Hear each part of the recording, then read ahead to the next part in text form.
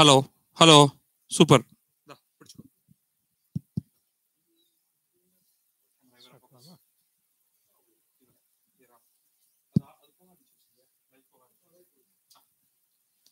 Yeah, good evening. Warm welcome to all of you. Finally, we are beginning the program.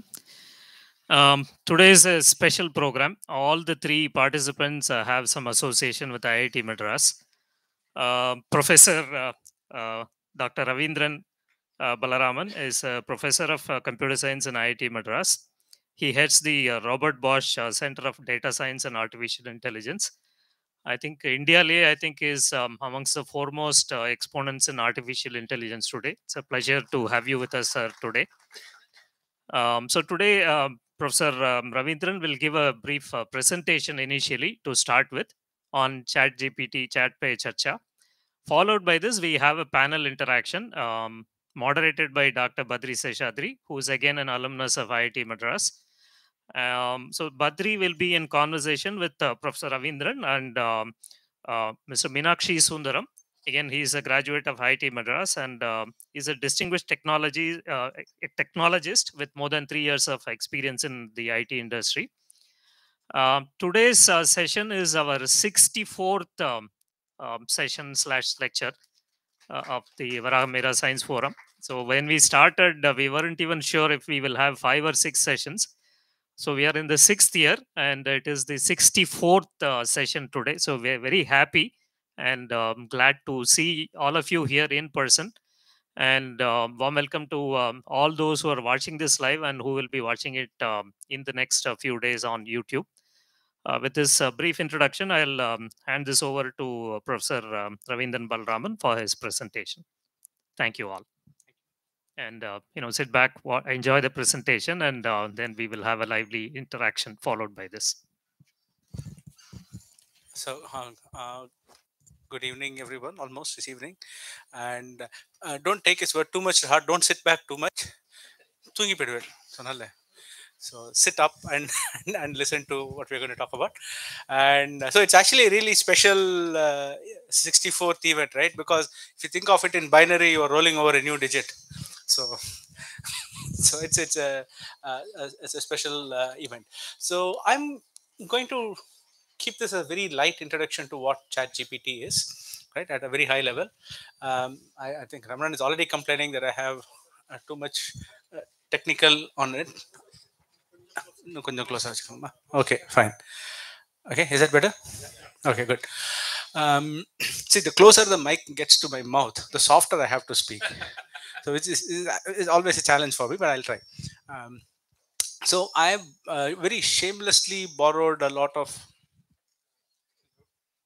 slides from Amit and Alexander, who are graduate students at Princeton. They gave a talk some time back on what is ChatGPT, and I felt I had a right to borrow slides from Amit because he was my student, former student, and right now doing his PhD with yet another former student. So that's fine. So I kind of borrowed a lot of, and they put an amazing amounts of effort into some of the slides, as you will see as we go, right? So there's a lot of excitement about ChatGPT, right? You're hearing everything in news stories. So ChatGPT passes the medical board exam, passes exams from law and business school, and then you keep hearing and reading more and more of these passing exam business. Then you start wondering whether I have a job left or not. I do. We'll see that, right? And but then there's also a fear about ChatGPT, right? So this is the biggest question that everybody is asking: will ChatGPT take my job away, right? And then OpenAI says ChatGPT could disrupt 19% of US jobs. Is yours on the list? Well, OpenAI is going to say that, right? So they are trying to commercialize this. But then there are other things like AI chatbot goes rogue, confesses love for users, asks him to end his marriage, right? And then when you hear news stories like this, and then you have all these articles that say AI is here, it's time to be more human, and people start thinking of, that, see, this is always the challenge, right? So either people think of AI as being here as a solution to all their problems, as a panacea, as a gift from heaven, or they think, well, Arnold Schwarzenegger, right?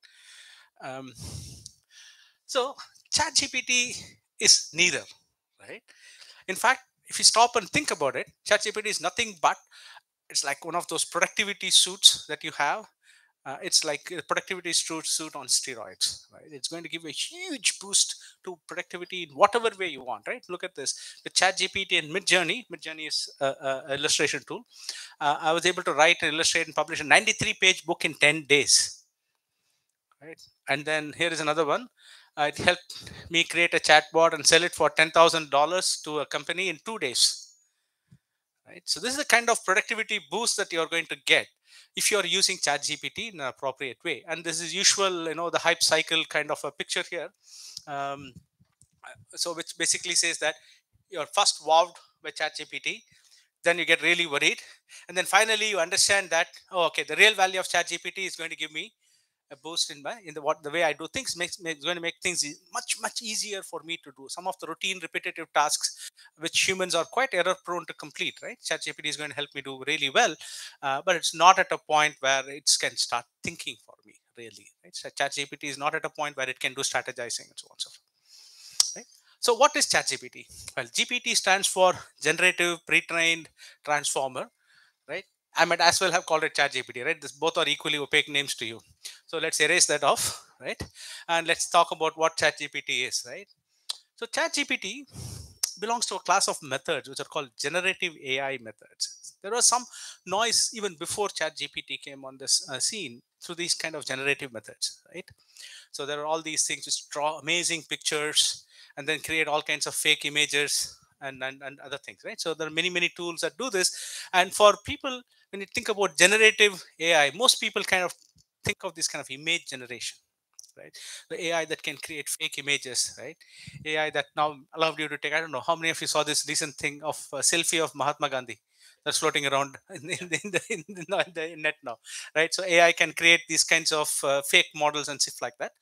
So ChatGPT is just a generative AI model for text, right? So little bit technically, it's called something called a large language model, right? So what we mean by that, I'll explain with a little bit of examples in the next couple of slides. So there is the large part, right? And there's a language model part, right? Large part will come. I'll have one slide on the large part. The language model, I'm going to try and get you people to give me answers to what is it that ChatGPT is doing, right? Let's start with a simple exercise. Can you fill in the blank? Movie. So you could think of things, right? I watched a match. Badri, come on, you should have said match. Okay, fine. I watched a match, I watched a game, I watched a movie, I watched a play. There are many different ways you can complete it. So essentially, this is what a language model is doing, right? Given a prompt, like given a sequence of words, right, it tries to fill in what should be the next word that comes in the sequence, right? Let's change that. In the new theater, I watched a movie or a play. Theater play is little, I mean, it's the auditorium na play vandirukkum. So theater na we think of it as movies. Therefore, match and game are literally ruled out. But it's most likely a movie, maybe a play. Right? That's why you see the play there a little bit, right? So now you have this kind of ordering that you're doing in your head, right? Whenever I do this. Um, Sorry for doing this to the cricket lovers. Uh, if I say this as the prompt, I watched on Wednesday, I watched a match, a game, movie, play, everything is okay. It can be everything, anything, right? But if I change that, all I did was a small change. I changed the A to the. You're not going to say on Wednesday I watched the movie. I mean, given it Chennai and many people know what happened on Wednesday, right? I'm sorry for reminding people of, if any residual trauma. Apologize for bringing that up. So you're going to say on Wednesday I watched the match, right? When you put, so look at that very small change in the prompts, right? Kind of actually changes what we expect would be the next word, right? So that's essentially what a language model is doing. So what's going on here? We are subconsciously ordering things based on the frequency with which we have encountered them. So match, cricket, watch the eye is much obviously less common, right? Not even Yoda would say that, right? But I watch the cricket match is more common. So that we think that is a more likely completion. Likewise, a match is more likely completion for I watched cricket than game, right? I mean, football is a game, cricket match. or hop. I mean, that's a small, very, very small chance. You might actually wanted to say, I watched the cricket hop, where the cricket would be the insect, right? But then we also bring a lot of other knowledge. For example, nothing in the sentences that you saw, would have associated Wednesday to a match, right? It's only because you bring this kind of historic knowledge to it, you're able to say that, right? So how does the AI do this? Right? How we looked at how we use this, right? We have a language model in our head already. But how would an AI do it? So the AI, since it doesn't interact with the world on a regular basis like we do, right? Basically, it needs to estimate these frequencies that we are talking about, right? From some kind of a data corpus. Somebody has to give it, some large number of files of data, right? Whether it comes from Wikipedia, whether it comes from Google search, or whether it comes from publications or whatever. So people have to give a lot of data to the AI, and the AI kind of estimates these frequencies from this data. In fact, language models are nothing new, right? Language models have been around for almost 30 years, right? In the olden days when we started to do language models, right? So we actually used to explicitly estimate the probabilities like this. So if the word you have seen so far is I watched a, what's the probability is followed by a movie, right? If you look here, so you get I watched a, sometimes like 4 times is happening here, right? It shouldn't be I, it should be just watched a. It happens 4 times, right? Out of that, 3 times it's followed by movie, 1 time it is followed by match. So that's essentially becomes probabilities. The probability watched is followed by a movie is 3 by 4. The probability watched is followed by match is 1 by 4. That's basically it. And now what happens, the language model, let me see if I have that. Yeah, this is what happened. So I give it a prompt, right? The prompt was recite the first law of robotics, right? And then it starts generating. You can see how it goes. It first generates, given recite the first law, it starts with the word A. And then I add A back here, and then it generates robot. And then I add robot back here. Now it says recite the first law, and then it goes a robot, and then the answer is me. So I know how to generate one word at a time. So what do? Is I take that word, put it back into my list, and then try to make it generate longer and longer and longer sequences. It's a very simple idea, right? And this allows us to solve so many variety of different problems. The idea itself is very simple. So the most popular data source that people use for training these kinds of large language models, right? Not the small snippet I showed you. So the most popular data source is called the pile. Okay, it's compiled by another open source organization. It's about 800 GBs of data, right? And it has data that comes from academic sources. These are like medical papers, like health related publications. These are scientific publications, and so on and so forth. And then a bunch of documents that are crawled from the internet, and then some prose, like from old books and things, digitized books and things like that. And then dialogues from movies and transcripts of conversations that people have had, and then other things like math programs and so on and so forth. So this pile consists of this 800 GBs of data, lots and lots of data, right? So before the pile came around, the largest data source people used was about 150 160 GB. So the pile is a significant increase in the amount of data that people use for training.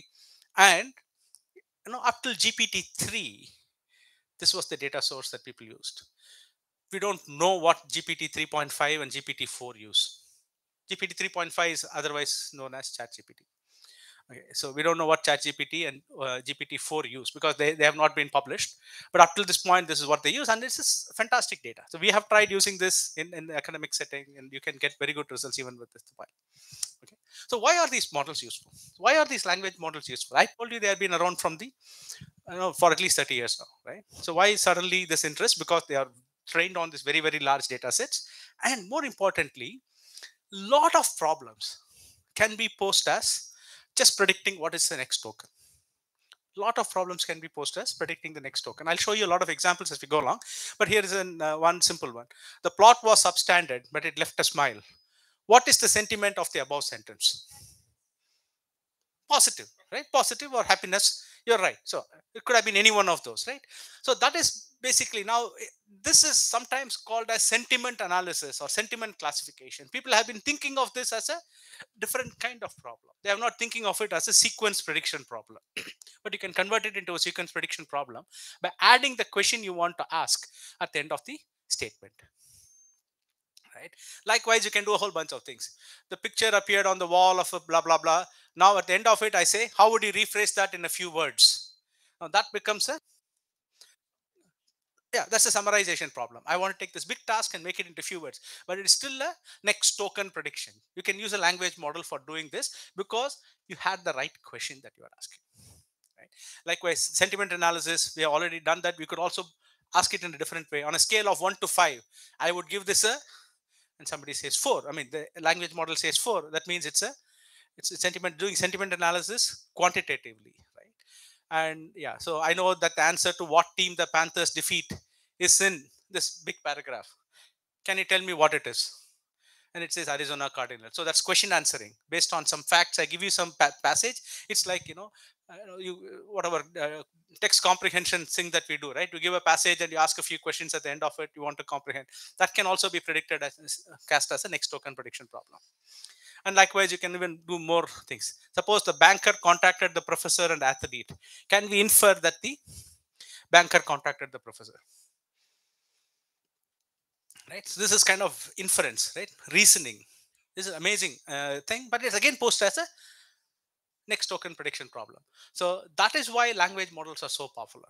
Right? As soon as you allow it to generate whatever next token from a very, very large corpus of text, right? They are able to do this and solve many, many different problems. Right? So what kind of problems are they solving? So here is the thing. So you can use ChatGPT as a knowledge retriever. Who invented the telephone? Who was the first person to go to Mariana Trench? What is bigger, an elephant or an iPhone? It's a little bit of a challenge. It's not something that you just retrieve, but still, it's able to do that. Yeah, it actually does reasoning, right? When you ask what is bigger, an iPhone or an elephant, right? ChatGPT actually answers the question like this. It gives you reasoning as to why it is concluded that an elephant is much bigger than an iPhone. Sometimes it goes crazy. I mean, there is this very popular example where ChatGPT is known to repeatedly go wrong. So you ask this, there's this Chinese basketball player. I keep forgetting his name. Huh? Yeah, tall guy, Ima or something. I forget his name. Right? You ask this question: who is taller, Shaquille O'Neal or Yao Ming? Yeah, Yao Ming. You ask the question: who is taller, Shaquille O'Neal or Yao Ming? It will tell you the exact height of Shaquille O'Neal and Yao Ming, and tell Shaquille O'Neal is taller than Yao Ming. Well, Yao Ming is 6 centimeters taller than Shaquille O'Neal. It will actually give the data. It will give the numbers. It still make the wrong conclusion. Right? Probably because most Americans on the internet don't want to accept the Chinese is taller than an American. So probably that, because all the data it has been fed in kept saying Shaquille O'Neal is taller. I don't know, but it keeps making that mistake, right? And just this morning I was reading this. The chat. It's not just based on facts. No, it doesn't know what is a fact. Trained on completing the sentence, and more sentences have Yeah. appeared Yeah. in its purpose Mhm. of the other one. Yeah, could be, right? And so we can do mathematical reasoning, right? So this is actually correct. Let's not put you through it, but you have to take whatever math it does with a pinch of salt. So this is not from ChatGPT. This is from Bard, which is Google's version of ChatGPT. And if 1 plus 1 is 2, then what is 1 plus 2? And it says, 1 plus 2 is 4, because 1 plus 1, 2 is a false statement. I can't explain this. Okay, don't ask me why it came up with that conclusion. And look at this: shop offers a discount of 20%, then a further discount of 30%. What is the overall discount? And it very confidently says the overall discount is 46%. The answer is 44. Right? And likewise, what is the square root? And then it gives you a number. Look at the number of digits it has produced, right? But it's actually off by 4. So don't rely ChatGPT or Bard or any of these on the math part. Sometimes it gets it right, sometimes it can get it spectacularly wrong, right? But it goes, I mean, something. How does an octopus go into battle? Well armed, right? And then it actually gives you an explanation as to why it is funny. Well, of course, that's there. But then other things, right? If a unicorn existed, how would it be as a pet? It's actually a very reasonable answer, but it's able to, kind of put together things it has read in this very, very large volume of text and then comes up with these answers. And it can be used for creative tasks, right? It can write essays about futuristic things. It can write emails. Write a casual email to my PhD advisor telling him that I cannot make the meeting because I'm teaching in a workshop. Okay. That was created by Amit because he wanted it to write a letter to Karthik, his advisor, because he was teaching in this workshop. But anyway, it can create travel itineraries. Again, take this with a pinch of salt. I've very recently seen examples of actually it's suggesting hotels to stay in which don't exist. Okay. You can write code. I'll skip this. Which Suggesting hotels. I'll come to that. Okay. Uh, um, so dialogue, right? It's like amazing at doing multi-turn dialogue. This is because this is one of the things it was really trained to do well. Okay. Can you provide a short list of prominent people from it? It says Mahatma Gandhi and Jawaharlal Nehru, and then you come back. Can you exclude politicians? And then it says, okay, Sachin Tendulkar and Ratan Tata. Right, and it can keep going. So, how many states are there in South India? South India is composed of 5 states. Okay, it's updated till that point, right? So it's really fine-tuned to do dialogue, right? You can even say, what is the capital of the second state you mentioned? And then it gets that, right? It remembers where it was in the dialogue and everything, right? So because apart from all the other tasks that you have for ChatGPT, it was particularly trained to do well in dialogue, especially what are called multi-turn dialogues. It's not like you say something, I reply, and we stop, right? You just keep going back and forth, right? This multi-turn dialogue, it was fine-tuned on. Right? This is amazing. So here it is doesn't know what it is trying to predict. Okay, it just goes from this. So Joe Biden released the transcript of the statement. You have to say A or B. So the first 2 lines are demonstrations from a human being. Human being says A. The second line is third game of the finals commenced today. The human being says B. And then you ask Rihanna performed at the halftime show, and then ChatGPT says B. The first 2 lines are just training to show that A means politics, B means sports. And then the third line is about a sports news item, and it manages to learn that it's sports. And remember, it's still doing next token prediction. It has not learned anything. That is wrong. Okay, it doesn't understand this. It's just still doing next token prediction. But it's amazing, right? Thinking of how many things it does, which we would classify as intelligence, but it's doing that just by next token prediction. Maybe humans are also doing that more often than not. And only when that goes wrong, I think we fall back into doing some kind of reasoning, right? So that's that. So how can it? This is one of the examples you saw, right? That was not a task. Labeling something as politics or sports was not a task that the LLM was trained on. It just learned from the examples you showed. Here is another case. So here are the examples, right? So input 1, then you have to output 1. Then if I input 2, you have to output 1 and then 1, 2. Right, and then when I input 3, ChatGPT outputs 1, 1, 2, 1, 2, 3. That's it. Just 2 examples, and it manages to do that. Right? It's like so this can do or answer questions in a certain style. So it's a little long thing. I'll just quickly. I need you to generate a professional sounding email for work. ChatGPT says, "Yeah, sure, of course. Tell me what kind of email you need." And then this guy goes, "The problem is I'm very emotional and use inappropriate language. Can you convert that into something that is suitable for office?" And then he goes on and says, "Stephen, you useless." You are behind schedule because all your stupid invoicing was done wrong. You better sort your out. Sorry. And then it says, "Dear Stephen, I hope this email finds you well. I want to touch with so on so forth." Right. So you just give it this prompt. This is the thing, right? You have to make sure you get the sequencing right. The sequencing, you keep saying this, right? I wanted to generate professional sounding emails. Then make sure you remove all the inappropriate words from the email and so on and so forth, and then it manages to generate that text for you. It's like amazing. I mean, the kind of things you can do with this is really good. But at the heart of it, it learns to generate the next token, right? But it's still able to do this. So we come to the potential limitations of ChatGPT. ChatGPT's outputs are probabilistic. We ourselves had trouble completing I watched right? I mean, so ChatGPT, every time you ask something, it's going to give you slightly different output. So the first time you ask, write a sentence about unicorns, you got that. The second time you start afresh. This is very important, okay? Because every session, the ChatGPT just keeps accumulating whatever you are telling it. If you can't say, write another sentence about unicorns, obviously it will write another sentence. You completely shut down the system and then restart again and ask, write a sentence about unicorn, it will not produce the same sentence. very highly, very high, with a very high probability, it will produce something different. So here you can see these two different. The content is somewhat similar, but they are different sentences, right? ChatGPT can hallucinate. This is what we are talking about. This whole idea of creating hotel names that don't exist, right? So it just says, oh, here there are some statistics about people who smoke more than Russians, right? And every number in red is wrong. It just came up with these numbers there, right? But then it can have very coherent hallucinations. Look at this. What is the most cited economics paper of all time? It says the most cited economics paper of all time is a theory of economic history by Douglas North and Robert Thomas, which was published in the Journal of Economic History in 1969. The paper presents a theory. It has been cited over 30,000 times according to Google Scholar, making it the most highly cited. This paper doesn't exist.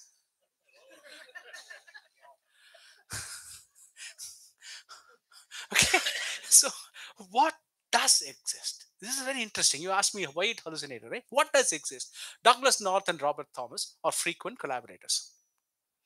Okay, they have never written a paper by this title, but the words in the title, a theory of economic history, are words that appear often in papers that are cited a lot of times.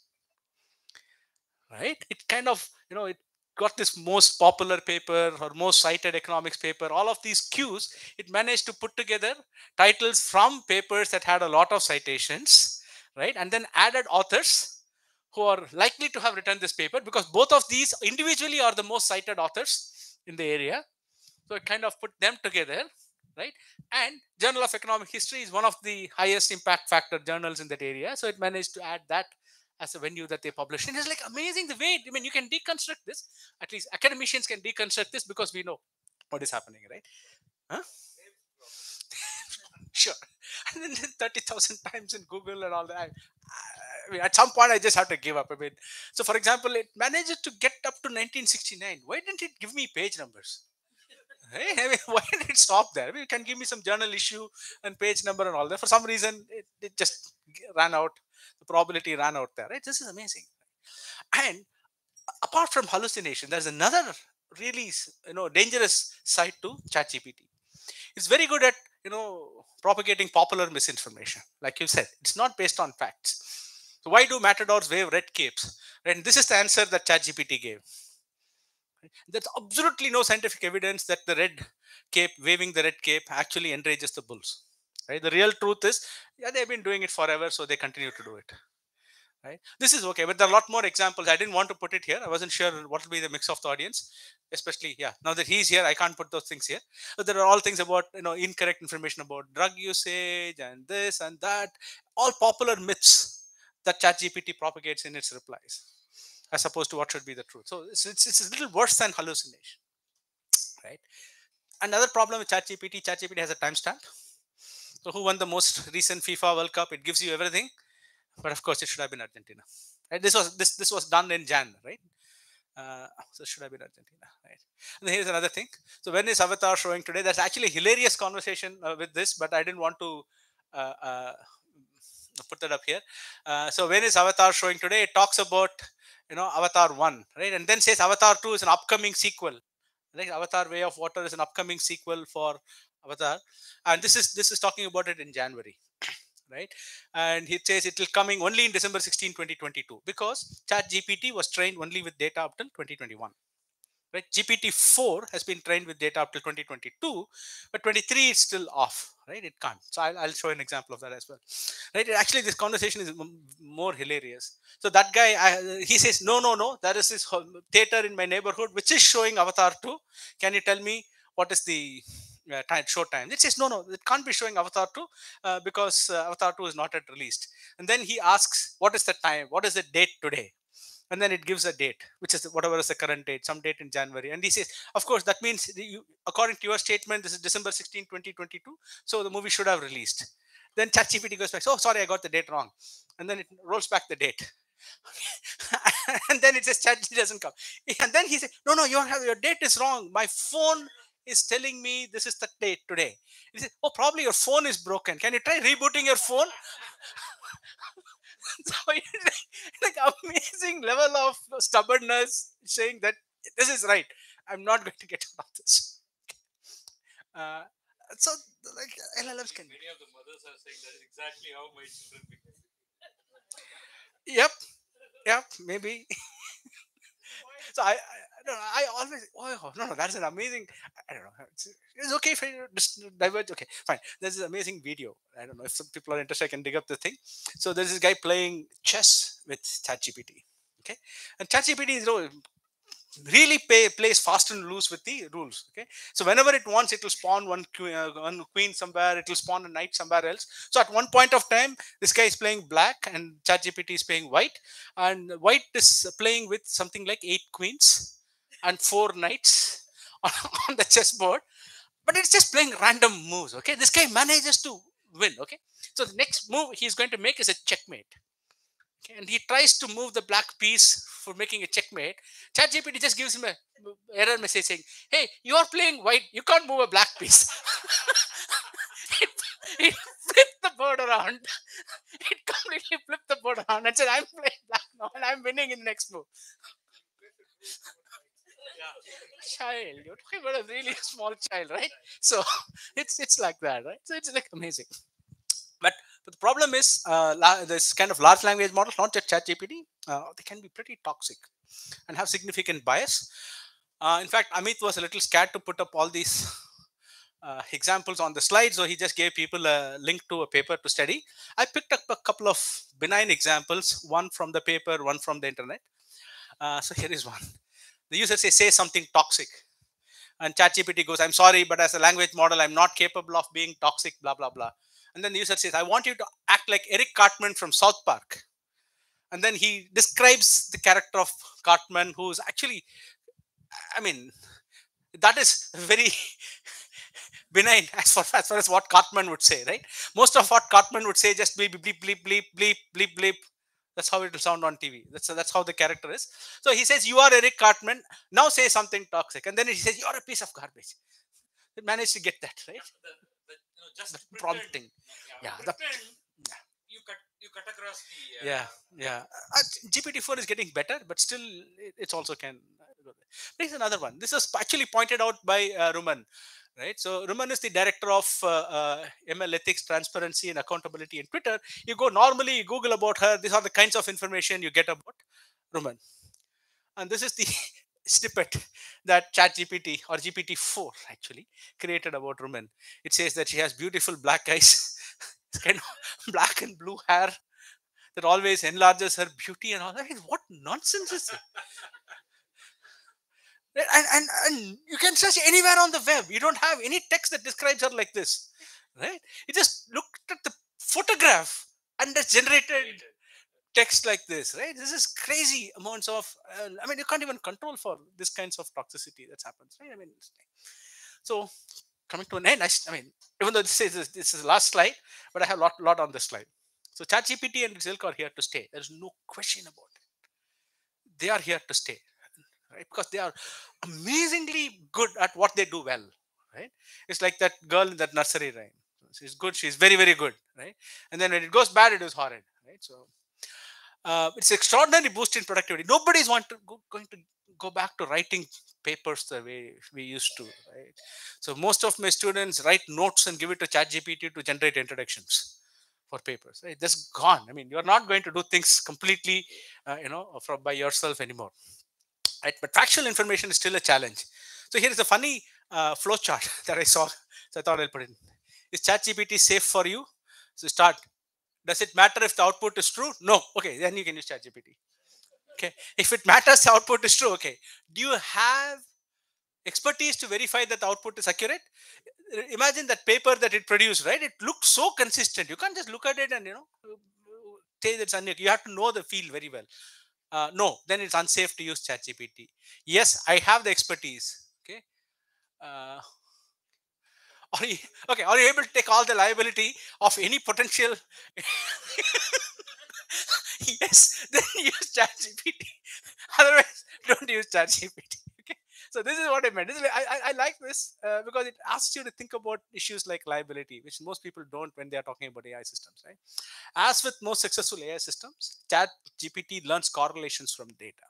right? It really has no idea about how the world behaves or anything. However much it might make you think when it talks about it, doesn't understand math, right? It really doesn't understand legal principles or anything. So it's great at doing all of these exams, competitive exams, because most people, right? I mean, I know how people prepare for GATE and JEE. They just mug answers from previous questions, right? And then they are able to do really well. And that's essentially what is happening. It's mugging up answers from older questions, right? So this is a side note. So to prevent more worrisome language being generated, a lot of human processing needs to be done, right? And it actually was done, right? Now I'm worried about my next slide. Okay, let me very quickly try and read the next slide.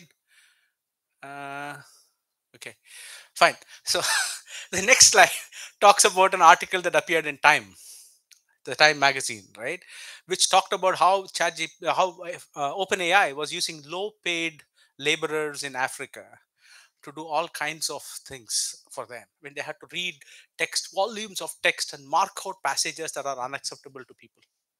It could be like abusive language, it could be talking about violence and so on and so forth. They wanted to mark out passages that are abusive to people.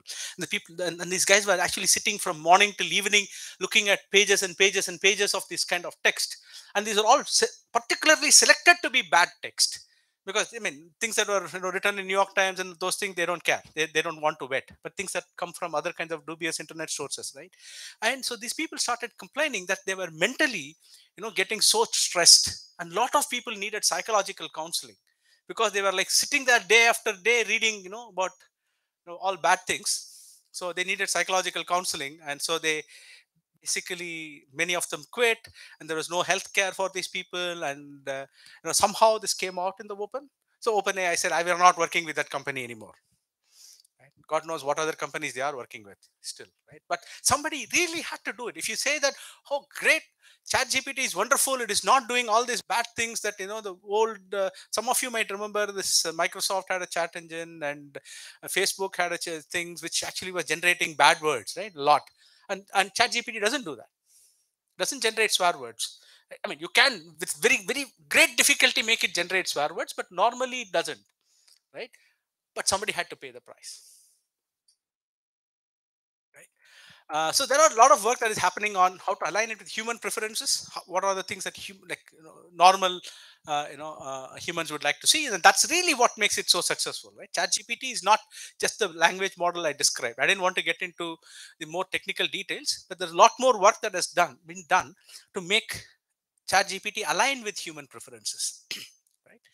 And so that's what makes it more successful. And GPT-4 is even better. It gets rid of a lot of the mistakes that ChatGPT made.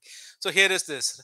I don't want you to read it, but somebody is giving the free time availability of 3 people and asking to schedule a time where they can meet, and ChatGPT gets it confidently wrong, right? It picks a time where actually none of the 3 are available.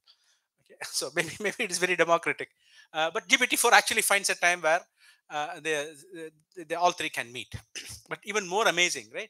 Somebody wrote this on a piece of paper and uploaded a picture into GPT-4 and told it, can you generate a web page with this? And that is the web page, and that is the code for generating the web page, right?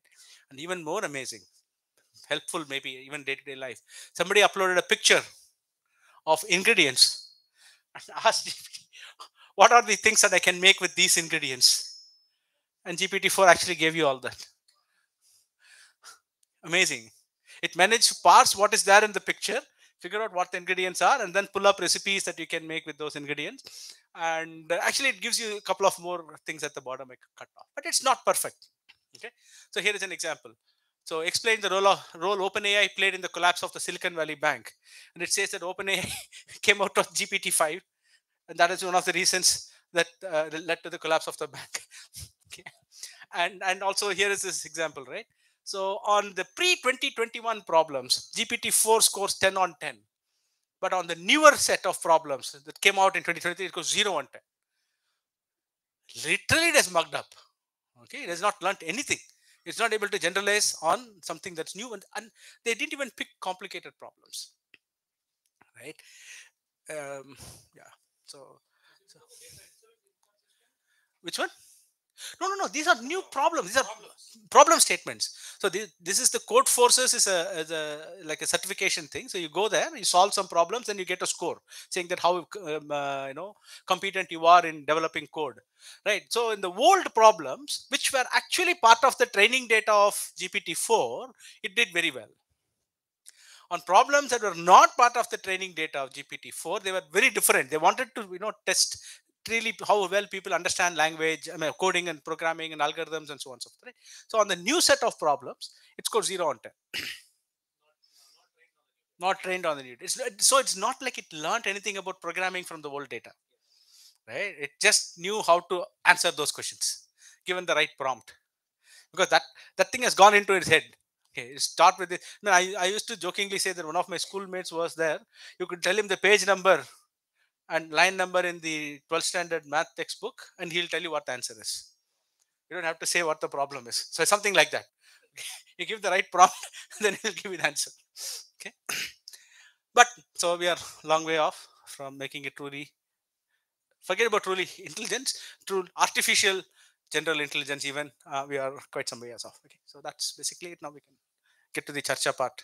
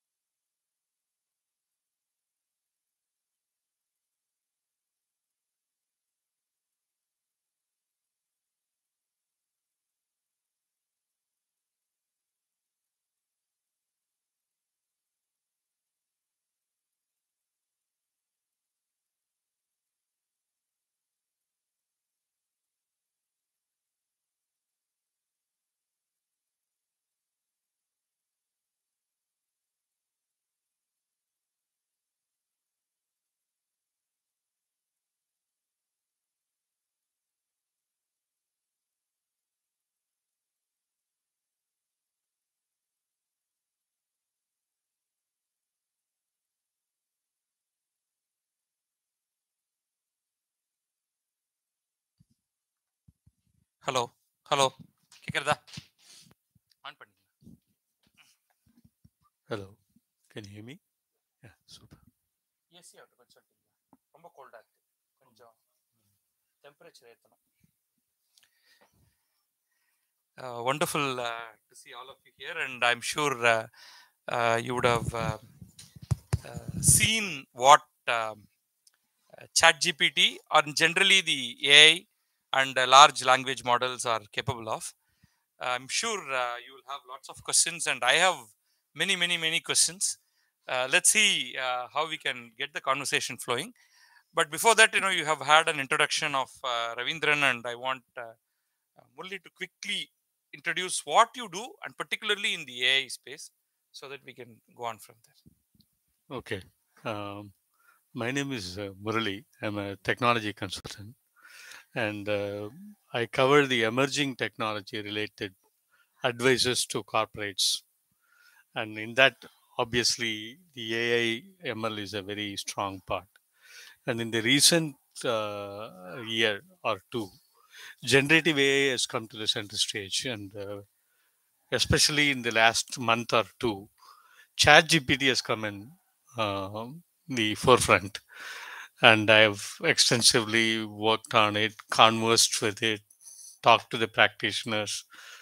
Fascinating things are happening. So I just wanted to share Okay, that sure. experience. Now I will come to you with specific questions. So we'll start, Ravindran, with something that all of us would like to know. So what do people like you do in the lab right now that we don't know? We see this, but what is happening behind the scenes? So, like I pointed out, right? I mean, ChatGPT is not solved all the problems or anything. So one of the, I mean, personally, I work on something which ChatGPT hasn't even touched on, right? So humans are very good at strategizing. We're very good at making plans, right? We're very good at looking at what would be the outcome, looking at contingencies and all of that. So generative AI models don't quite do that yet, right? So the lot of work that needs to happen when you want to solve very large scale problems require non-trivial strategies. So what we are working on, at least in our group right now, is to coming up with AI algorithms that can help, that can learn from outcomes Mhm. as to what should be the actual strategy that you should build, and so on and so forth. Okay. Murali, if I am running a company today, not an IT company to start with, let's say it could be any company in the service sector, maybe financial sector, or whatever it is. Um, what would you advise me to do? Assume that this great big ChatGPT engine is there, or you just wrap it around something else. What can I actually do today that should be off the shelf? I can't. I don't have to invest time, money, programming, etc. Something that I can just pick up and start using today. Is there anything? Um, I think there are several things that are there Okay. from the ChatGPT as a solution, but obviously, it's a great productivity tool, like Ravindran has said, and you also need to know to validate it well. If you are prepared with those two He tasks, had that flow flowchart. chart is a little bit funny Yeah. part on that, right? I mean, in fact, on the other side, I just wanted to say that Noam Chomsky is completely on the opposite side. He feels that just to provoke the talk, uh, the ChatGPT is completely useless. I'm just paraphrasing his quote, and he says that is because it doesn't know the truth. It doesn't have sense of truth, and the challenge with ChatGPT kind of generative AI tool is it's very powerful. That is his statement, but that can be a discussion for some other forum. But here, on a day-to-day life, if you look at it, you can split it into several components. One is creative writing content that you want to generate. ChatGPT can offer you from marketing, Hmm. uh, So from when you say marketing, I can write a copy for an advertisement or my product if I want to definition. promote. You can give associated prompt. In fact, lot of professional have spent time on doing what is known as the prompt engineering. There Uh-huh. are some standard templates that are available. You may be able to leverage them and use it. Those kind of activities are picked up as well. Either Okay. you can explore, or you can adapt it and tweak it a little bit for So, your Okay. needs. just one funny thing. So, I was telling somebody about a month back, I was telling them this whole thing called prompt engineering has become very popular. Hmm. So, let me actually find out some books for you about prompt engineering. Go to Google and find books on prompt engineering. And I started getting videos that said top 5 books for prompt engineering. It's long. So, we have come to a point where people have started collating Hmm. these and then giving you lists. So, it has become a whole Okay. engineering. I want to extend that and ask you this question. No, it's okay. We'll continue Currently, that, no problem. right? Um, I'll tell you one of the things that we as consumers we get really annoyed interacting with customer support of anything that we work with. So it could be my mobile phone company, it could be my insurance company, it could be my car servicing company, etc. Right now, how difficult is it to actually come up with a genuinely good uh, chatbot engine, whatever it is? In fact, I don't want to deal with humans because they are a problem. Can AI give me an excellent interface where I can actually talk, explain my problems, and get it resolved? I mean, the people are actually Yeah. wrapping Chat GPT and starting to deploy this kind of customer Does service it work? solutions Is already. anybody using it today? Ah, I don't have the specific anecdotes on that, but I can definitely tell you this, that in terms of addressing problem that is customizable for your needs, Hmm. the generic solutions are there. You need to configure it.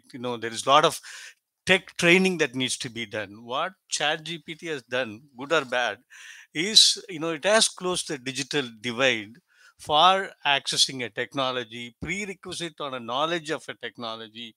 You as an individual will be able to customize your needs in an effective manner, validated by yourself. You don't need another person to do it.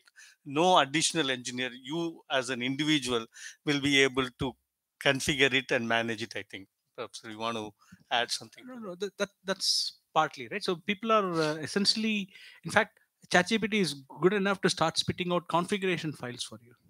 You just say, this is the way I want this system. Web designing, right? I mean, you can go to ChatGPT now, GPT-4, and you can ask it to give 10 different templates for your business case. You describe what you want to happen, and then it gives you 10 different templates. So there are So many I'm an e-commerce site. Yeah. Give me a nice front end. Yeah. Or I'm a marketing company with this products. Exactly. Give me a front end. Give me a front. Okay. And it gives you the code, not just the Yeah, mock-up. I understand. It actually gives you the full code, functioning code and all. So up till that point, it's able to go, right? So, but something like a continued interaction with a human being, that is still a challenge. In fact, I don't know if you read that item recently. So Bing limited the number of turns you can go with their chat bot to 5. Because what they were finding was after 5 turns, the quality of responses from the chatbot was dropping significantly. So if it is like only like 2-3 turn dialogues, or on the other hand, like in a customer service situation where the dialogue is very, very constrained, right? So the very small domain in which you are actually going to have a conversation with your customer, it's possible to build chatbot completely ChatGPT or GPT-4 driven solutions, but they are not there yet. They're not off the shelf yet. So those might require some work. Yeah, I have been playing around with ChatGPT. In fact, as soon as I got the access, I wrote a series of poems. I shouldn't say I wrote a series of poems. I got ChatGPT to write in English. And just to confuse people enough, I then took it to Google Translate. Had it ChatGPT's translation is awful, very bad. When people like Google and others have fairly good translation.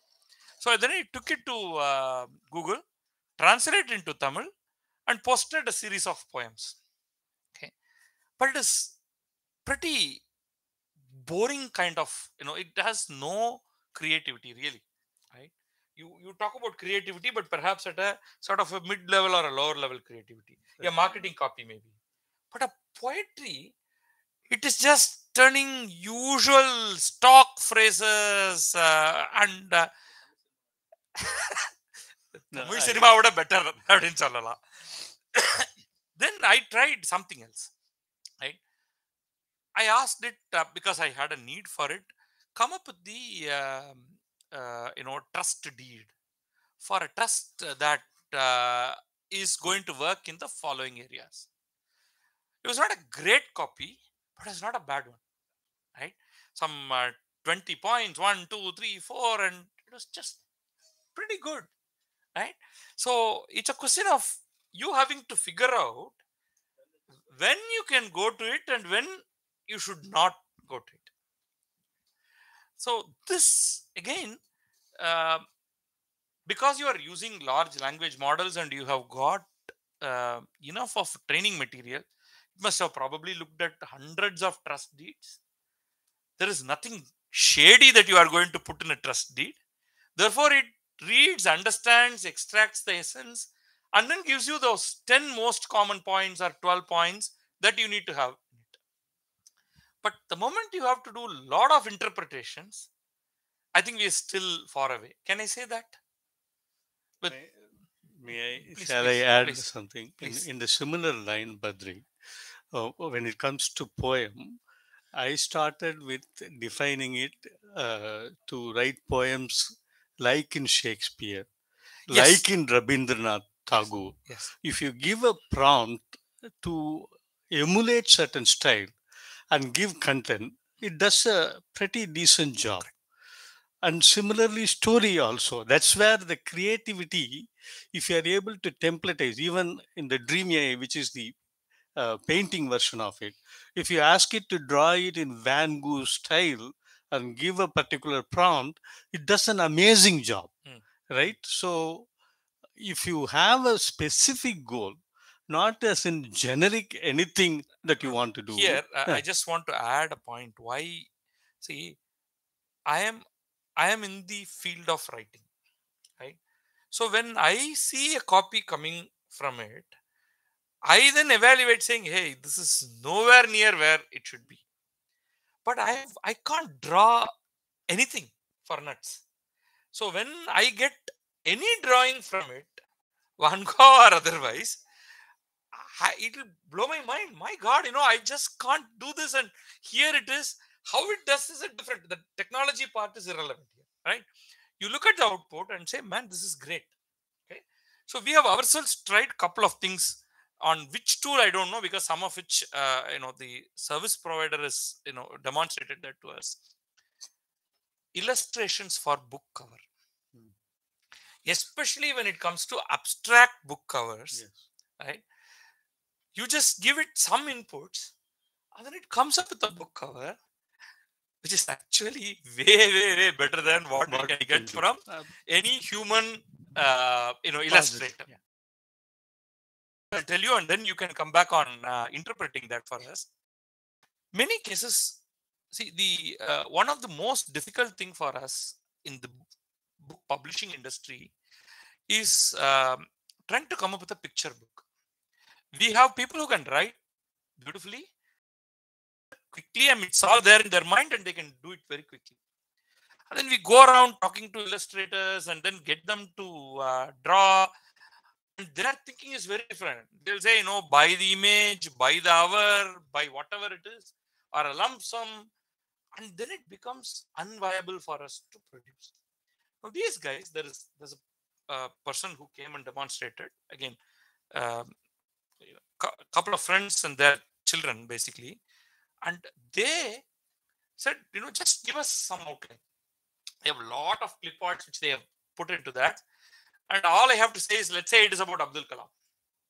So you then define, Abdul Kalam standing in front of a beach, looking at sun, and he has to say something, and then it immediately gives you a clip art which is close enough to that. Yes. Then in the box I can fill up the rest, and I will say Rameswaram beach and Abdul Kalam, 5-year-old Abdul Kalam, and you start adding more, and that gives me an illustration quick.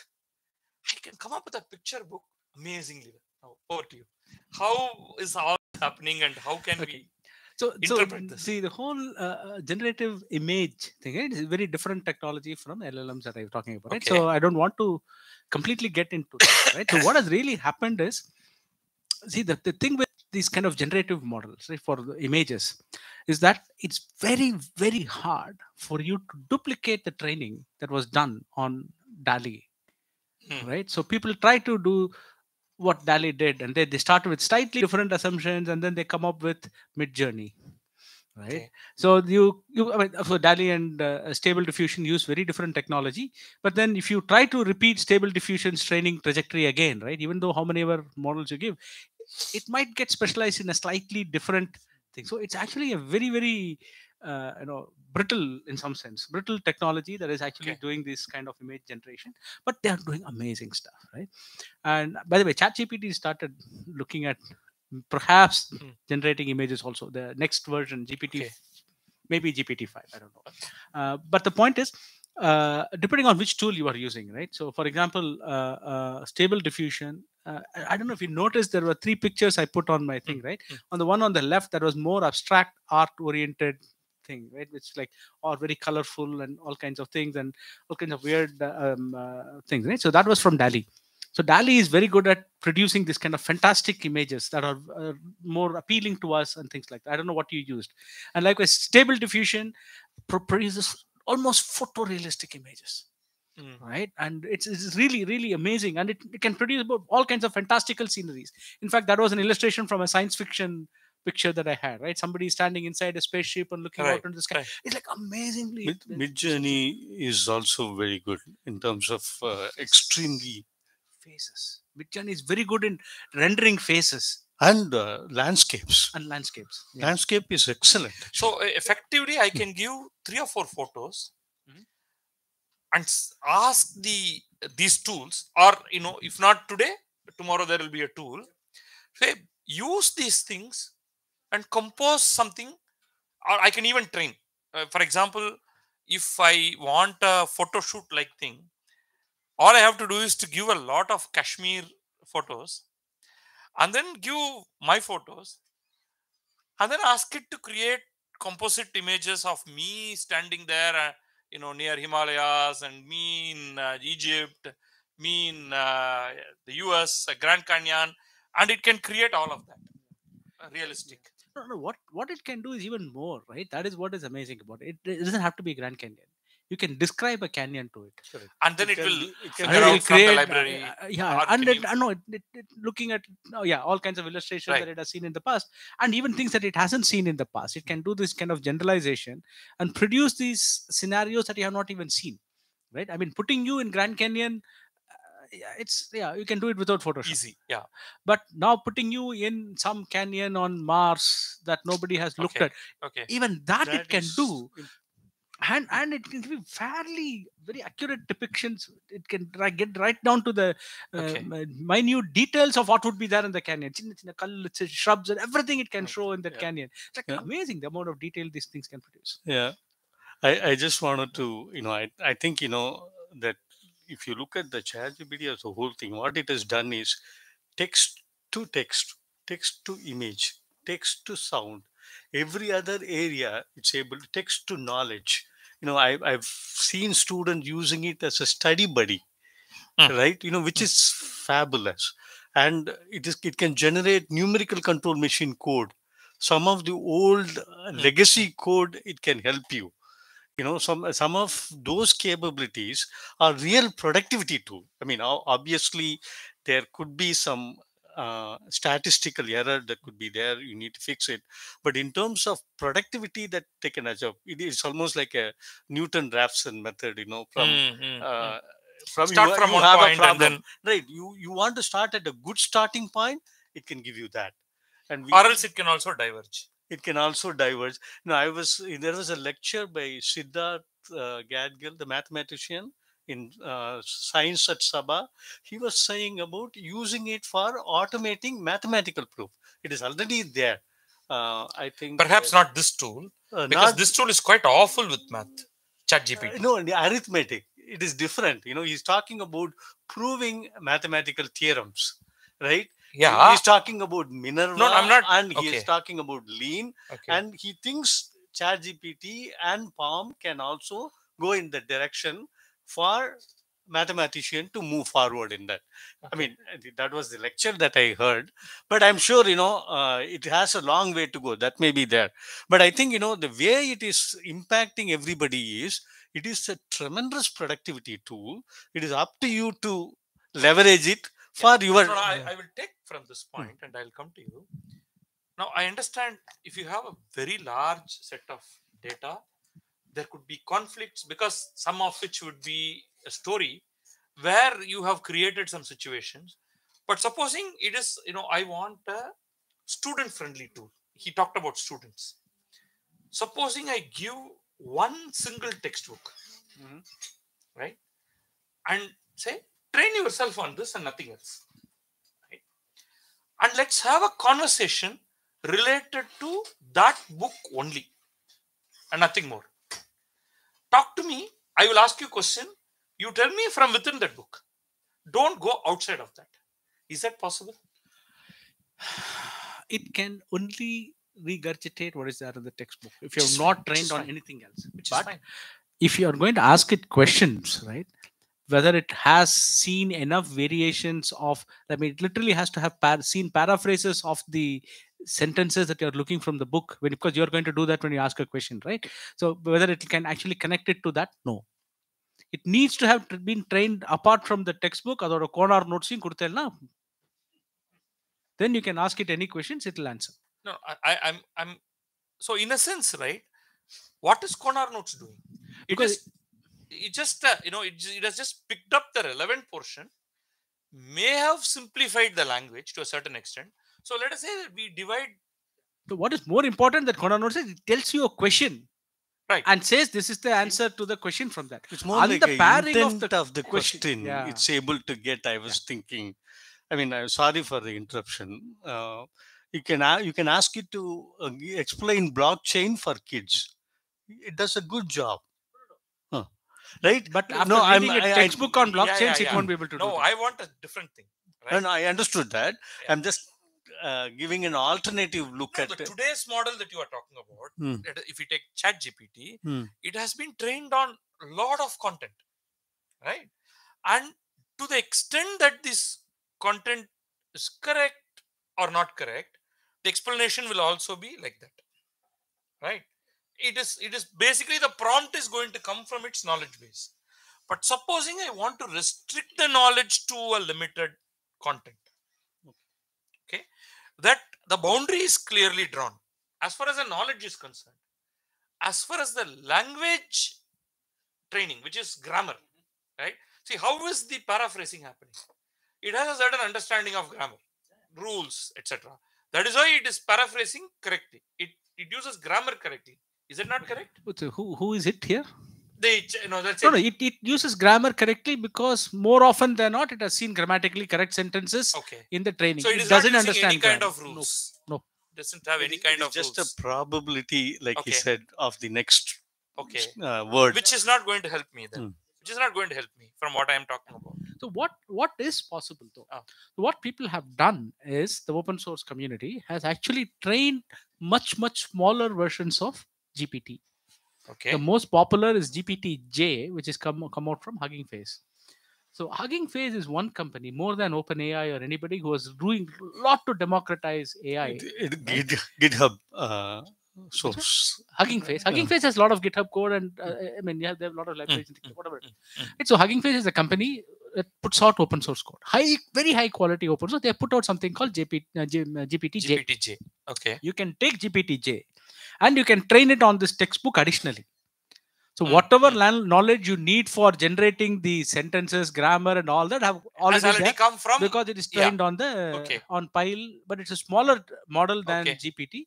So it is not as powerful as that, but it has been trained on the same Pile data I was telling you. Okay.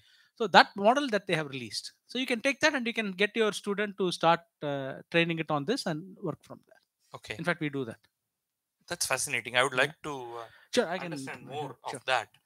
First, it could be a book without any equations, and generally concept it could be a psychology, sociology kind of a thing, and then try to move into physics and figure out how equations can be fit to that, and then teach how it can solve problems. I think the possibilities are quite limitless. Sure. If it works, I don't know whether it will work or not. You have to tell me. We'll have to figure out, right? Okay. So one of the things that we are actually using it for is to generate biographies of individuals, right? This is about people. So, for example, women in STEM are very underrepresented on Wikipedia. Right? So Wikipedia doesn't have too many articles about them. So we said, hey, we will use this GPT-J model to generate text. So we'll feed it information, factual information from the web. Make it create a Wikipedia style pages article or Wikipedia like. Then you look at it and then push it there. Yeah. Then it turns out that about 70% of the facts it puts into the essays are made up. We give it like a proper formatted triplets. Okay, so name of the person, what they achieved, and then the text, right? Education, this person education text. So we actually give it very, very well formatted. There is no ambiguity in the data that we feed it in, right? And then the text it produces, I wouldn't even say hallucinated. I mean, hallucinated, that means it's wrong, right? But it produces text that was not there in the input that we gave. Right now, it becomes more crucial. We don't even know in some cases. We don't even know to verify the text because we go on Google, we don't find that hit. Right. So somehow it turns out in a couple of cases when we actually contacted the person, the information was true. I have no idea how it made that multi-hop reasoning. So it talks about somebody who has developed a particular surgical technique, and then that's what we have put. The name of the technique is what we have put in the text. And then the actual generated text, it talks about a particular thing that you do when you are doing the technique. Right? So basically, it has connected it to some textbook that talks about that technique. and then has added it to the biography of, and we couldn't get it by googling the name of the person, because that person is never Which mentioned is like in a it. good thing, or is it a challenge? It is a challenge, because this is one time it was correct. Yeah. For every 100 times it was actually wrong. Yeah. Okay. Right. In fact, there's this thing about some scientists in DRDO. We want to generate an article. It talks about her struggling life as a model. Right? I mean, it's complete. I mean, those are obviously hallucinated things. We can throw it away, right? Those are easy. But there are something subtle like this, right? If it says, I will say, talk about a scientist, and it says she invented something, she got a patent for it. So there are challenges. Yeah. But these are good things, because we now actually have a starting point, right? We don't have to Right. wait for OpenAI to come up with a correct acceptable pricing model now. Fair point. In fact, our colleague VK Srinivasan today used ChatGPT to ask series of questions about, or one question repeatedly about Tamil Heritage Trust, and it was wrong every single time. Though there was who founded Tamil Heritage Trust? Every time it kept giving different answers of, interestingly, people who are not totally random people. They are somewhat associated with Tamil Heritage Trust, who have spoken at Tamil Heritage Trust events, who are quite closely associated, but they're not the founders.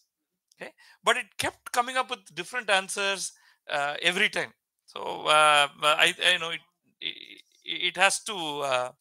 It is challenging. So there is this tool called perplexity.ai that builds on this kind of large language models. One of the nice things about perplexity.ai, ChatGPT or any of the GPT variants don't tell you where they get the data from. Perplexity.ai gives you the source. They say, if you ask who founded Tamil Heritage Trust, it will say so and so founded Tamil Heritage Trust as per this document, because it is mentioned in this document. So there are some interesting things. So if somebody asks, when did this person win the in my area, right? So when did this person win the AAAI fellowship? When it became a AAAI fellow, with a very high Turing Award. When did he win the Turing Award, right? And then it gave a year. That person has never won the Turing Award. Okay, but it also gave you a link. You go there, it turns out that the year whomsoever won the Turing Award, he had actually introduced that person.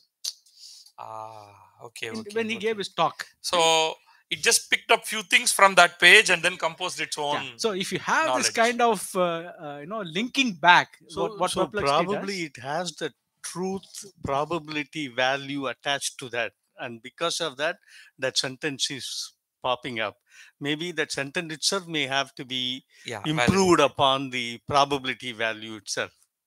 But that's dangerous precedent, right? You can see the wrong data intentionally and make GPT work and pass out the wrong information all the time. We have contaminated data. Yeah. So can we have few questions from the audience? Just 2-3 questions. From YouTube also. Okay. You can just mix it up. But we'll have some questions. So my question is, ChatGPT based on the trained model. We assume the trained model data is accurate, authentic, and reliable. No, we don't. But that's the expectation. In a free society, we know mistakes do happen, but we expect that to correct it. Okay. So if the data is intentionally building the model, know that there is no way that the data is 100% right. So that is why we are trying to build all kinds of safeguards. I was telling you something. I said I skipped over a little bit of a technology where more fine tuning happens and alignment happens and all that, because the data can be erroneous. And OpenAI and all the researchers who are there are trying to fix for it. Nobody is completely 100%. So then what is the mechanism to remove the contaminated data from getting trained? Maybe I can keep on putting a wrong data 100 times. One of the slides I skipped had some things about it. You have to have humans in the loop. Okay. You are going to have but honestly, with 800 GB of data, how do we know anything about that particular data? It's going to be very, very difficult, right?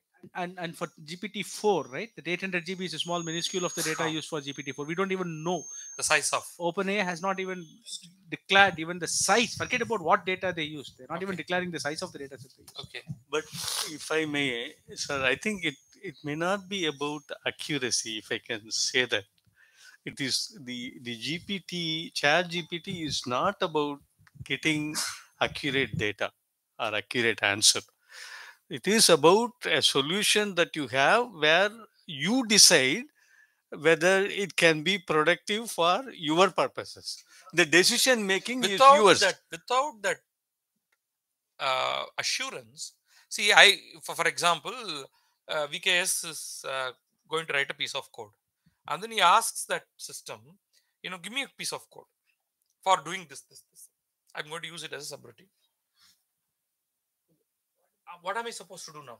It gives me something. Right. There are several things you can do, Badri, because you asked the question. You can go for formal verification if the code works. What is the expected output? You can try. And if you are an expert in the code, you can validate it. It is a tool output that you need to make sure that it works for you. That is the responsibility you must be willing to take, and that's what is given in the flowchart. And I think it is a fairly useful one because it is the productivity tool that is going to help us. If you don't want to use it because it is not accurate, that's fine. Don't use it. That's what Sam Altman says, right? Please don't use it for any mission critical application. It's not reliable. Don't use it. We'll come to you 1 second. Yeah, there are a couple of questions on YouTube. Srinet asks, can ChatGPT be trained in a way with specific ideology as it is as it is leading based on what it is expected to learn? No, we can take the first part of the question. Yeah, sure. Ideology, slant. It's a little tricky, but the answer is yes. And but what is happening now, because it'll take a lot of effort and thing to and resources to impose your ideology on ChatGPT. So what people are doing, especially OpenAI is doing, is actually having a wrapper around ChatGPT. They have rules. They have actual rules, and that things that fire, right? If you try to type in something, it says, "Oh, I'm not allowed to give you answers on religious thing. I'm not allowed to make jokes about religious thing. I'm not allowed you to discriminate." Those kinds of filters are already built in. There is some amount of regulatory mechanism that are sitting around OpenAI's tools, right?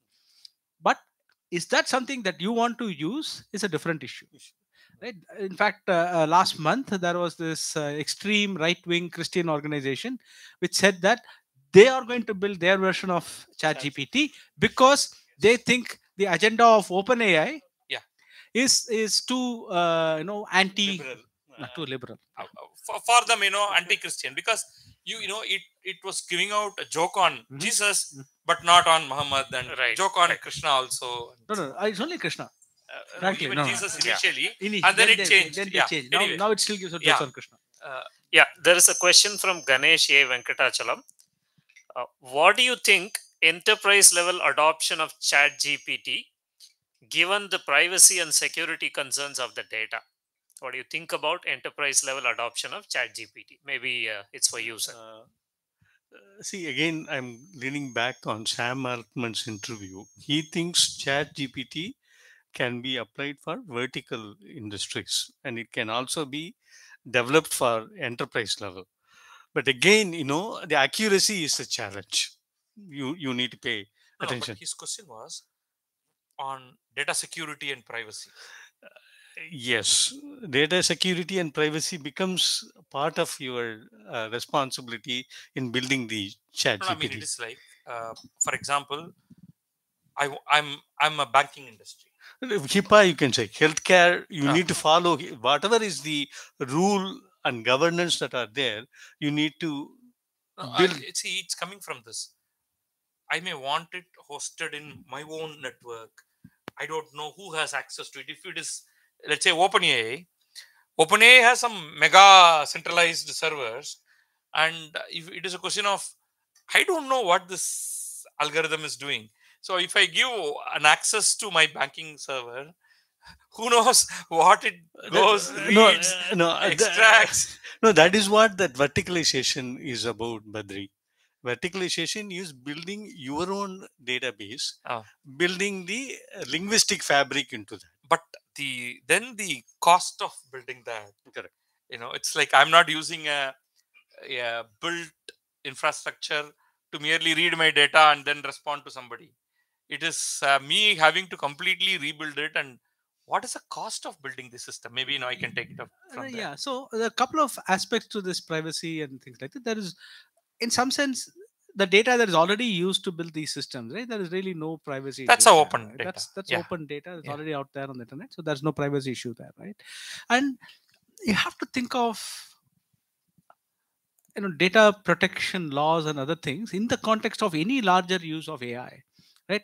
Forget about. I don't think ChatGPT brings up new privacy challenges that have not been already faced when you are trying to use large scale neural network models or anything. Wherever you are talking Yeah. about black box AI models that are Yeah. trained on user data, you still have those, right? True. And it's not stopped enterprises from adopting them. So what will happen is, because of this acceleration in the rate at which enterprises are going to adopt, right? Countries who have been sitting on their behinds and sleeping on, getting the data protection laws and other things out, are then going to quickly get their act together and come up with regulations. There will be some policy, some regulation, some certification which a company needs to get so that they can continue using the service. I mean, that is what is going to end up happening, right? It's not that we have 100% guarantee that somebody builds an electronic health record system. Do they have to give 100% guarantee their system is unhackable? No. Right. But if you access the data, then you have to make sure that the patient who owns the record gives you consensus for that. No, I'm not talking about that. I'm talking about some third party, right, who's not covered under your consent laws. If he comes and hacks or sends a ransomware into your system, right? True. I mean, what do you do? I mean, there must Can't be some do, kind yeah. of. True. Basically, what do you do in such cases? You buy insurance to cover yourself. Yeah. So these kinds of ancillary structures are going to start getting built up around this. Agreed. And I don't think enterprises are going to not use it, because the the productivity boost they're going to get is significant. Tremendous. So they are going to use it. We just have to, it's a new one.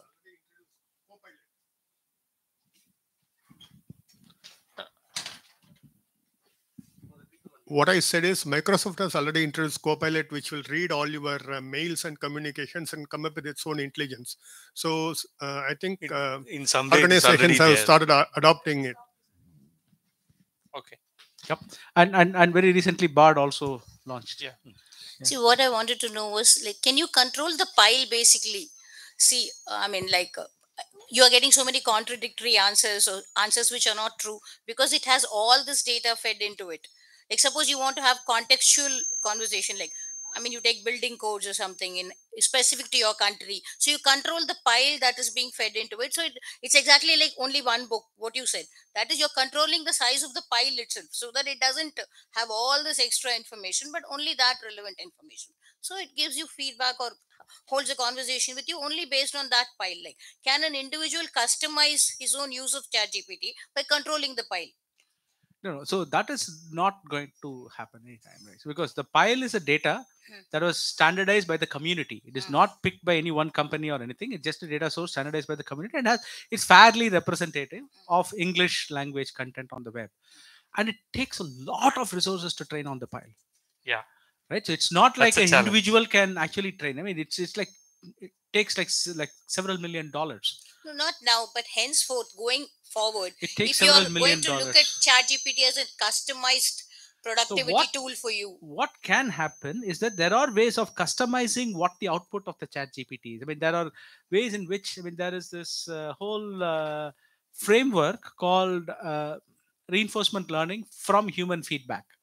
So forget about what the first two words mean, but the idea here is that you will use human feedback, right? You'll have a system which is going to ask the human, is this output fine for you, and things like that. It's not to say that ChatGPT, the original ChatGPT engine, is going to forget everything that was fed to it from the pile, but it will kind of downrank things that you don't want to see and upscore things that you would like to see. So you can customize it to your use, but still it is a resource intensive. No individual will be able to do it. Maybe an organization like he was pointing out, like a organization like a vertically integrated enterprise can take ChatGPT and then create an insurance GPT or whatever. Right? Yeah, like, or at That's the country level, for example, like, you can put in your medical codes or your building codes and then make it customized for your country. Yeah. Okay. Something like that. Okay.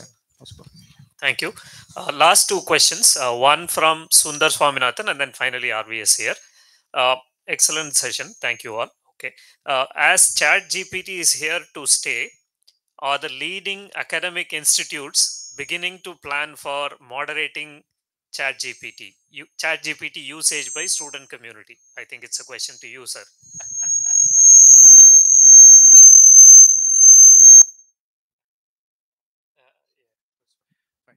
Um,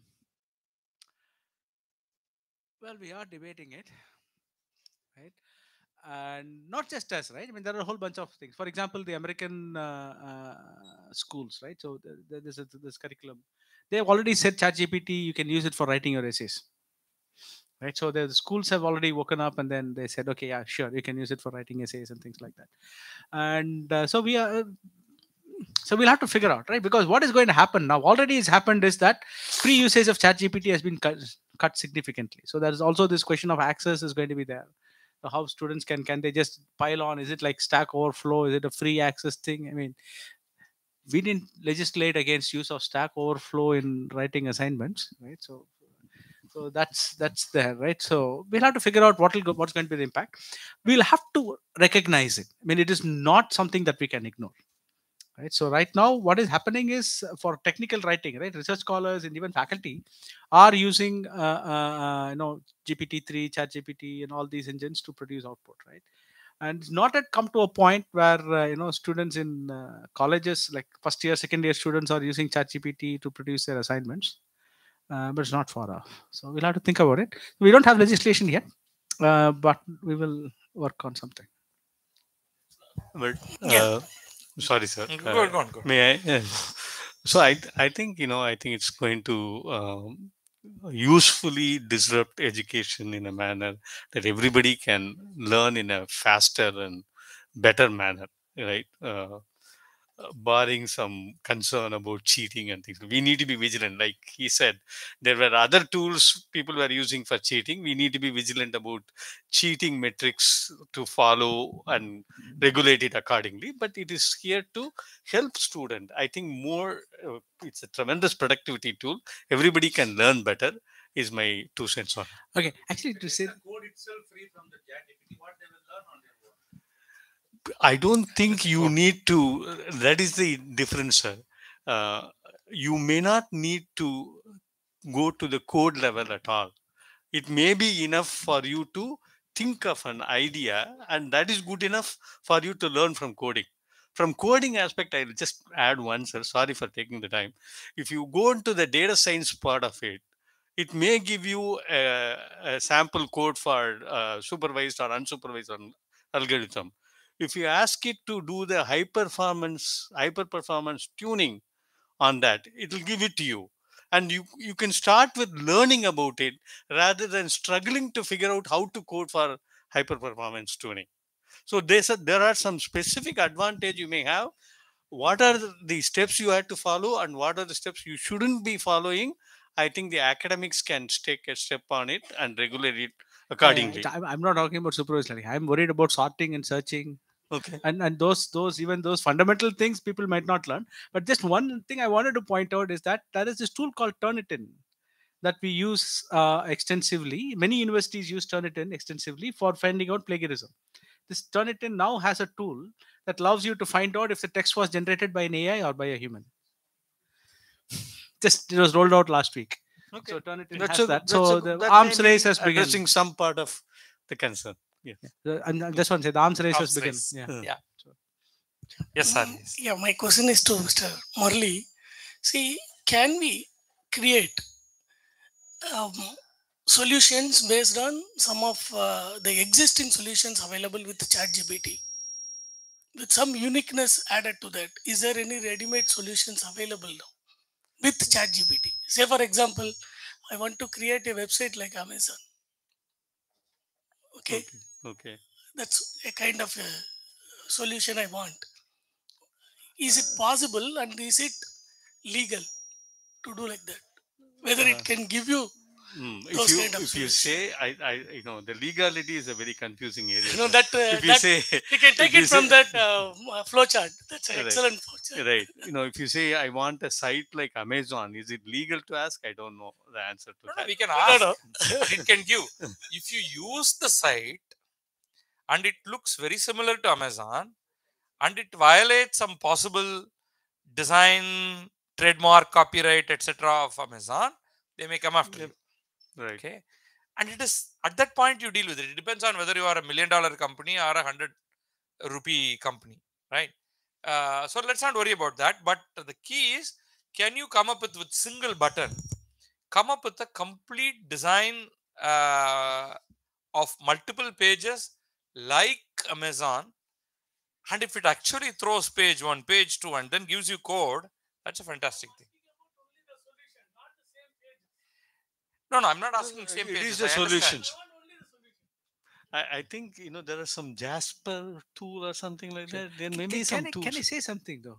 Do you know that it's not even 200 days since ChatGPT was released? That's a good amazing point. that we are sitting and talking Right, about it which is with good. so many people here, which is very good actually. Yeah. The adoption rate is incredible, isn't it? So if the tool doesn't exist today, give it another 100 days, it'll be there. Good one. Yeah. Good one. Excellent. Yes. Yes, please. Yes, madam. Actually, ChatGPT is having historical data only. Thank you. So, I think it's when you are going closer to the speaker. If you could come here. Yeah, that's fine. Yeah. okay. Actually, it is having only historical data. It is updated up to 2022. Is there any possibility of it getting integrated with some other knowledge base which is constantly getting updated and providing us with the recent or the latest developments in the respective fields? That is one question. Second question is whether all large language models or NLPs, natural language processing models, and whether they follow artificial neural network. This is my question. Any brief answer will help. Thank you, sir. Thanks. Thanks a lot. So GPT-4, Madam, GPT-4 has the ability to go to the internet. So GPT-4 basically can actually run search queries, get the results, and then try to train itself. So that answers your first question. So it's already been integrated to the internet now. So God knows what it is going to learn from now, right? So huh? That's all part of it. Yeah, maybe. Eventually, Sure. he may even get access to that. We don't know, right? Whatever, right? Answering the second part, no, not all large language models are only for natural language. For example, Ramnan was talking about Copilot. The first version of Copilot that was launched was trained only on computer programs. So it was integrated with a very popular website called GitHub. And so you could just go on GitHub, you start typing some code. If you're running Copilot, this is what I was worried about. You start saying that I want, quick sort, and then it will suddenly give you the code. So you don't even have to ask because it's actually doing completion. GitHub is owned by Microsoft. So they built this, and so the original engine was called Codex, and then it's also a large language model, but it's trained only on programs. And like that, you could train large language models on whatever source you want. But all the famous ones nowadays, except for Copilot, are all trained for natural language. I think there was one question somewhere there. You have a question? Yeah.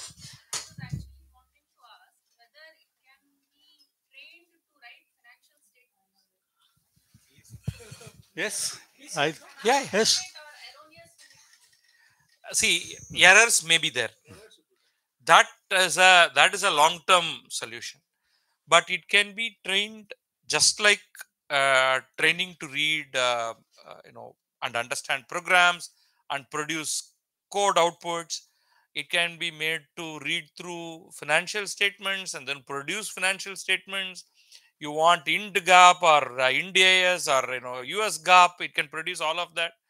That's actually quite easy. Quite easy. It's because it's very narrow area and very structured. You can produce it beautifully.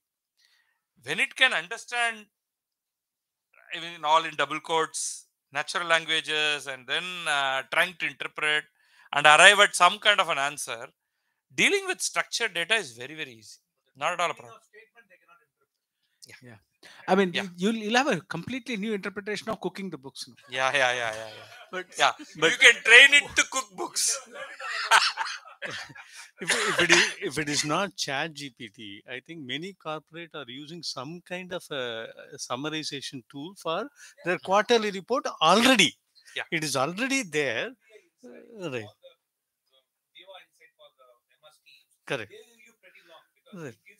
How many time I have spoken to the particular person last 1 month? Correct. What is the average time of the call? It gives me all those things. Right. Month. Correct. The Correct. next level for the larger. Correct. And on one.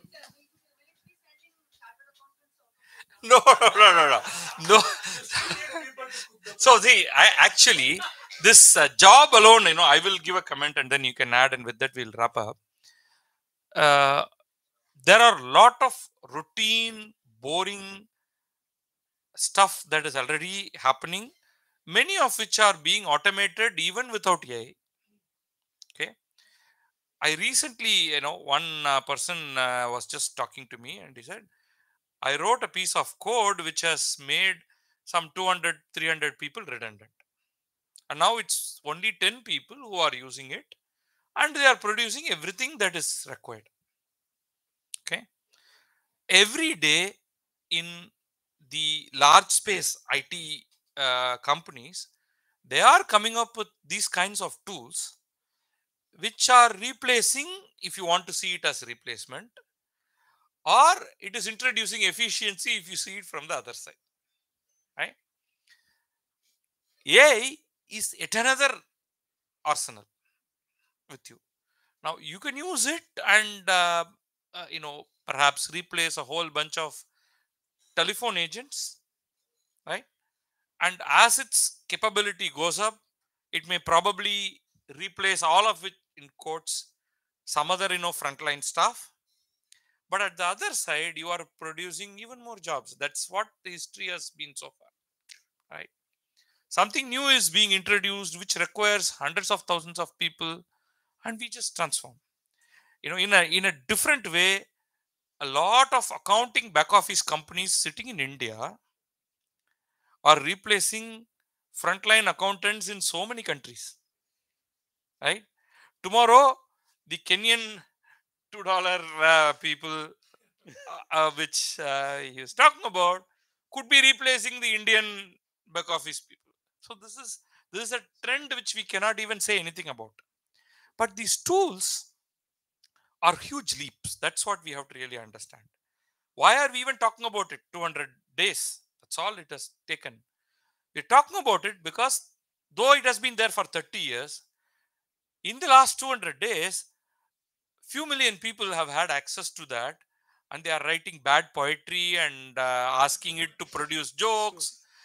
But we are seeing the possibilities where all we can actually deploy it. Is it ready to deploy? Some people are already deploying it. But very soon, more of us will be deploying it. Right? And it will be very, very productive for those people with all the caveats that you may have to verify, check, remove, not use. All that is going to be there. But it is accessible. We can touch and feel an AI to actually talk to you, to draw for you, to come up with an itinerary for a tour to Mumbai. All that it is doing today, with some errors here and there also. But that we are able to touch and feel it, and therefore we want to talk about it. But it has still a long way to go, and I don't think it's going to replace people just that easily.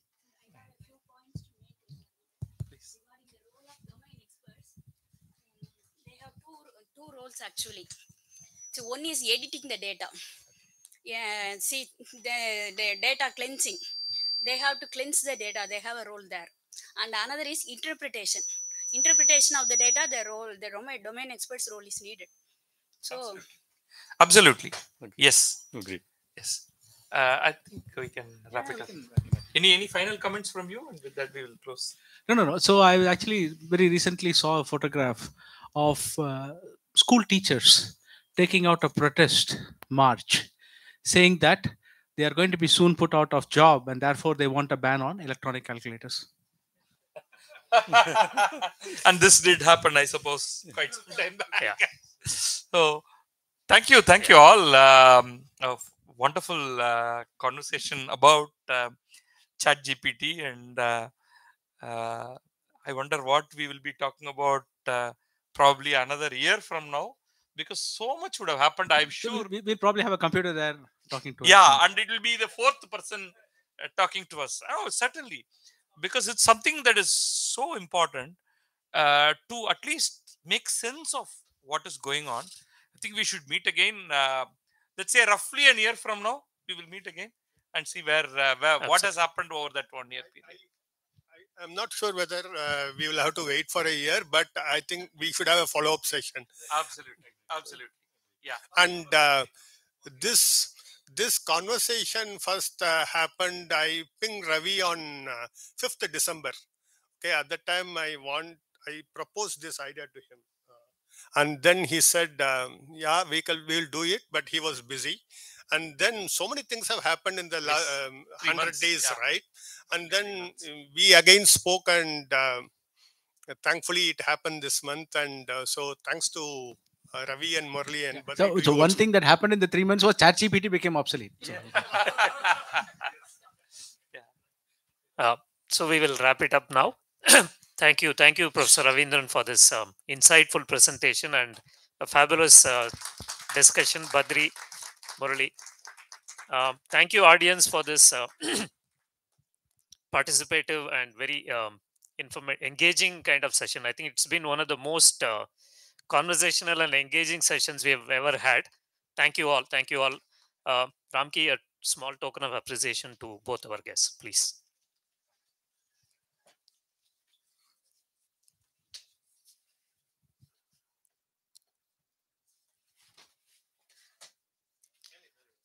For the next month's session, you can go home and ask ChatGPT what will be the next session of Aragamira Science Forum. It will tell you.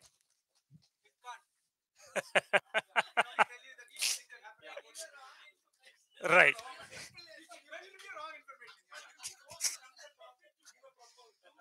Yeah.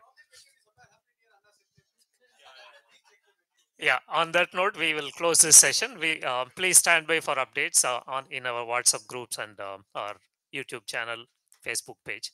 Thank you all.